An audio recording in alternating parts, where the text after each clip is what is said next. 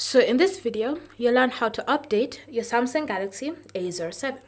So if you want to ensure that your A07 is kept up to date, then this is what you're going to do. You're going to start by navigating to the Settings app, and then under Settings, you want to scroll and select the option Software Update. From here, tap on Download and Install, and this will start going through the process of looking for any available updates. Remember to ensure that you are actually connected to a Wi-Fi network so that this process is available for you to use. So go ahead and tap on Download and Install. Wait for it to detect any available updates. And then if it has updates, it will tell you to go through the process of downloading and updating your phone. However, as you can see, it's telling me your device is up to date, which means I have no updates currently available. And then once you've done that, you can just exit the Settings app with your phone either up to date or you updating your phone.